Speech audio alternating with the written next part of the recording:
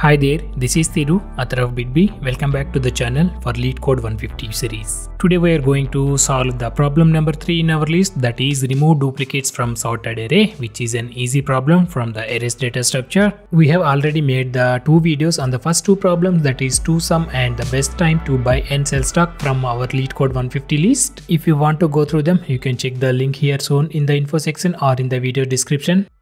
Please don't forget to hit the bell icon to get more animated or visualized videos on Leet Code problems. So let's dive into this problem without making any further delay.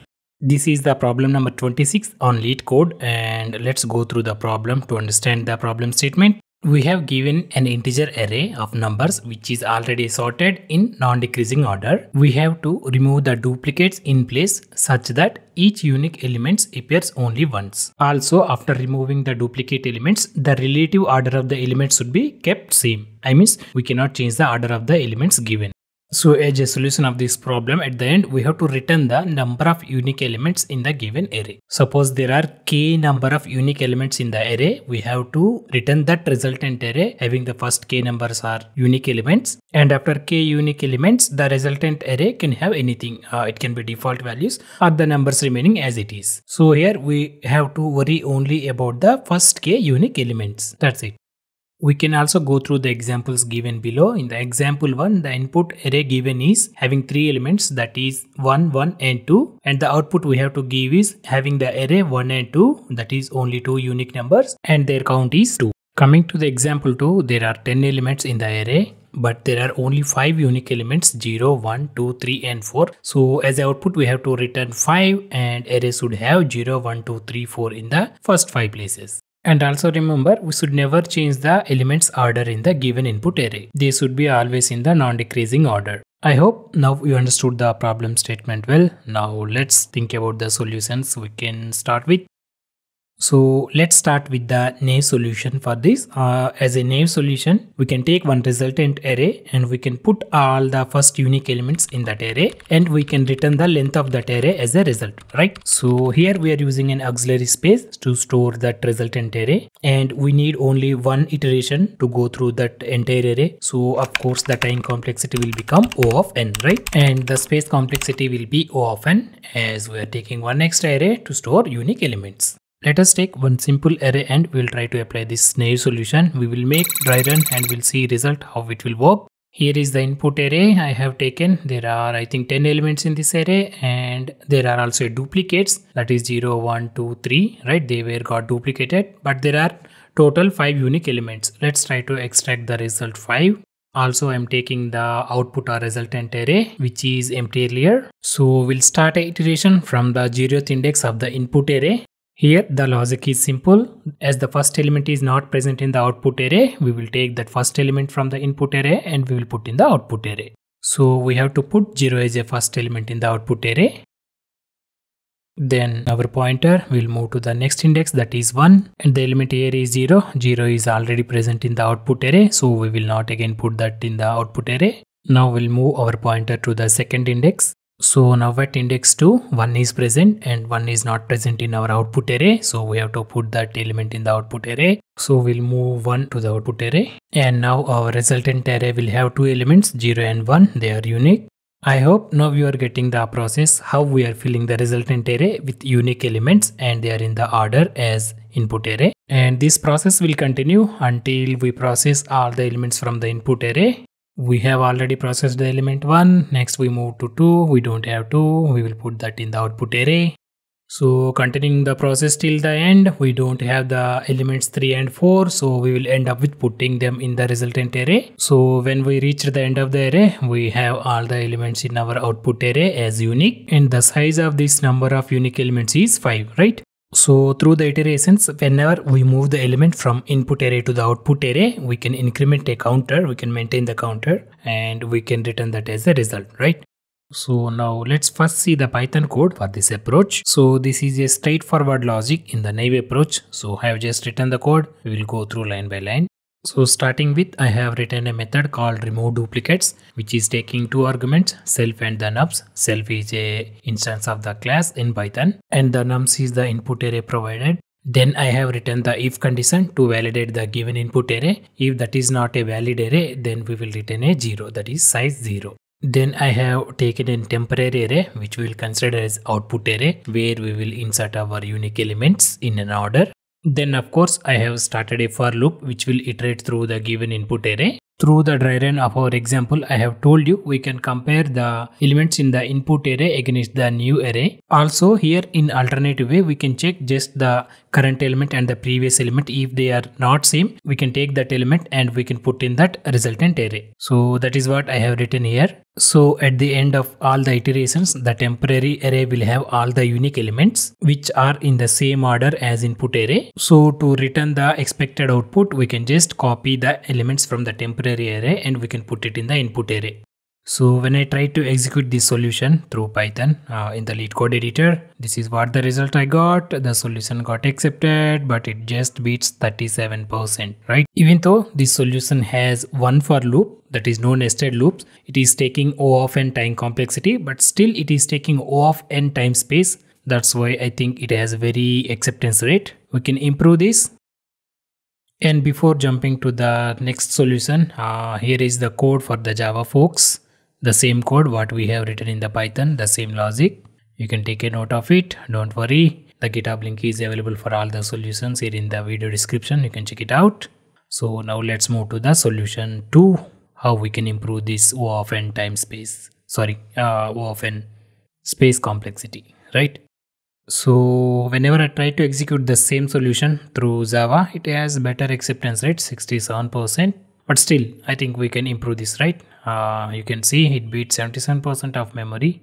Let's try to make it 80 or 90%. Okay. So to optimize the existing solution in terms of space complexity, what we can do is we can avoid taking a new array, that is resultant array. Instead, what we can do is we can take two variables or two pointer variables.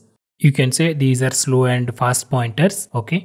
Using fast pointer, we will iterate through the entire array, and then the slow pointer we will use to compare with the current element. If that current element is not equal to the element that is pointed by the fast pointer, then we will just increment our slow pointer and will copy the element from the fast pointer. So don't worry, it might the terms might make you confused. So when we go through the dry run of this solution, you will get it easily. In our second approach also, we are again making one iteration through the entire input array. So the time complexity will be still remain O of n. And coming to the space complexity, we are just taking two pointer variables. So it will become O of 1, which is improvement from the previous solution, right? So let's go through the dry run by taking the same example. So this is the given input array, that is sorted array with duplicates. So initially slow pointer I is pointing to 0th index and the fast pointer j pointing to the first index. Okay. Initially the 0th element and the first element are same. So we will move the fast pointer first, that is j. So now j is pointing to second index. So now 0th element and the second index element 0 and 1 are not same. So now we will increment the slow pointer, that is I. Now I will become 1. After incrementing the I, the value at the jth index we have to swap to the ith index. So now jth value, that is second index value, is 1 and we move that value to the first index, right? So 1 is copied to first index. So once we moved the value from jth to ith index, now we will increment the j. So now j becomes 3, right? So currently at the third index, again 1 is present, that is value is 1, and ith index value also 1. So both are same. Again we need to move the j now is pointing to 4. Again at the fourth index 1 is present. So still again we will increase the j. Now j is pointing to fifth index. Now at the fifth index 2 is present, whereas I is pointing to 1. So 2 is not equal to 1. So we need to increment the I and we will swap the value at the jth index. So at this point, if you observe 0, 1 and 2 come towards left as a unique elements, right? That is, there are no consecutive duplicate elements from the left as of now. This is how this two pointer approach works. So we'll continue with the process. Now the j will be incremented and it's pointed to 6 where the element is 2. We already encountered this. Now again it increases. Now j becomes 7 and value is 3. So we have to swap it. Again it increases, 3 already we have encountered. Again j increases to 8, there is a value 4 we didn't have encountered, right? So now 4 will be swapped with the ith value. Now we have completed all the iterations and reached end of the input array, and of course we got our desired result towards the left of the input array, right? All the unique elements were present. This is how the two-pointer approach works to remove the duplicates from the array. Now let's quickly go through the Python code for the solution. We'll start with the defining the class called solution, and we'll define the method that is remove duplicates, which will take self pointer and the input nums array. So if the input array is not valid, just return the count as 0, that means no duplicates. Else we'll start with our process. We will define a slow pointer which is initially pointed to 0th index. Then j will start from 1 and we'll start with the for loop. So if nums of j not equal to nums of I, we will just increment the I, right? And then we will assign the value at j to the ith index. That is what we are doing under the if condition. So once we complete all the iterations, we will just return the count I plus 1, which indicates the number of duplicates we find out from the input array, right? And this is how the simple Python code for this solution. So whenever I have ran or executed this program in Python Leet Code editor, the solution is accepted and it beats almost 75%, which is better than our previous solution, right? Our previous solution has just about 37% of acceptance. Now let's also quickly write the Java code for the same solution for our Java bees.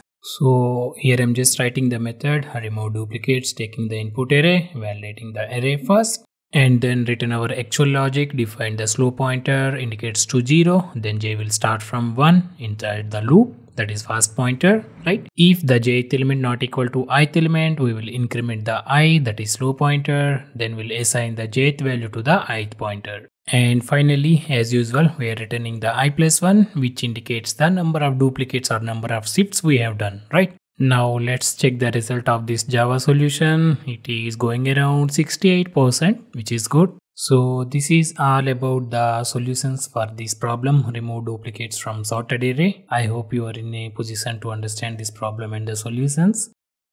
Let's summarize it quickly. So for this problem, we have went through two different solutions. The first solution is using another array where we will store all the unique elements. And the second solution is we use two pointers, that is slow and fast, to move unique elements towards left hand, finding their length, right? And there is also one more approach you can try. You can use data structures like hash set in Java or Python.